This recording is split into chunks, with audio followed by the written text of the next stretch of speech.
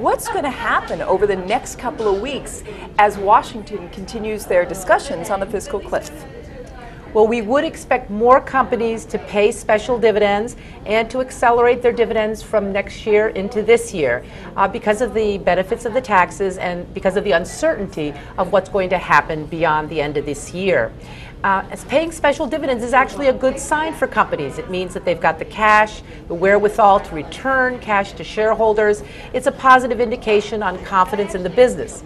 However, we're much more positive on companies that will grow their dividends over time, and we're looking for those kind of companies to invest in our portfolios. Does the fact that some of these companies are paying out change the equation for you? Does it mean they're not going to grow dividends next year, or is this a big unknown now?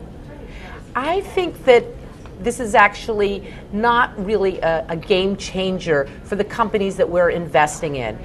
Many of these companies that we're investing in have really a huge amount of cash on their balance sheets. So paying this special may in fact indicate that they're looking for an opportunity to reward shareholders, to give them the benefit of the lower taxes, but it really won't change what they're going to do going forward.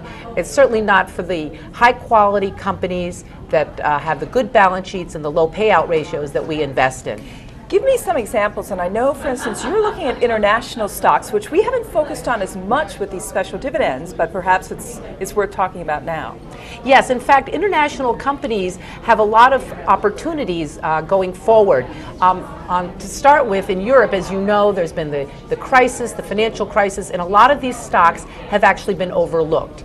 Now, these companies are not, by and large, paying specials this year because they don't have the same tax law changes that we have here going on in the U.S. But many of them are selling at very attractive valuations and, in fact, have great dividend profiles.